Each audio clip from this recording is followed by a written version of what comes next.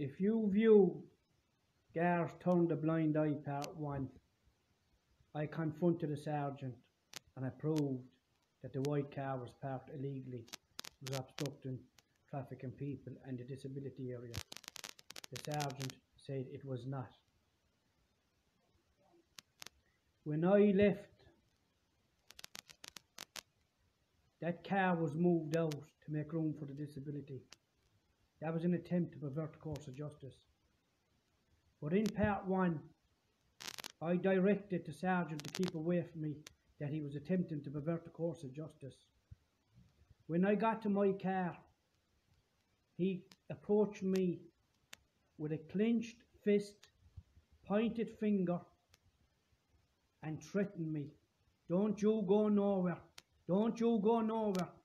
And started checking all my discs, my tires, walked around the car, came up to me, found nothing wrong with my car. And then a guard suddenly said I had a bald tire. But I was threatened with a clenched fist because I exposed the crime. But I slept in Tipperary for days outside that station till I caught the fella that said I had a bald tire parking in the same place as the white car, obstructing the disability.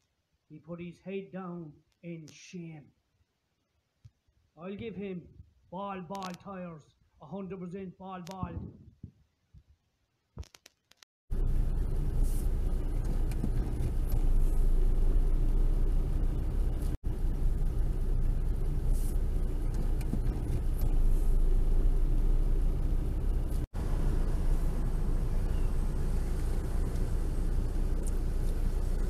You know that I asked you the other day to stop parking illegally.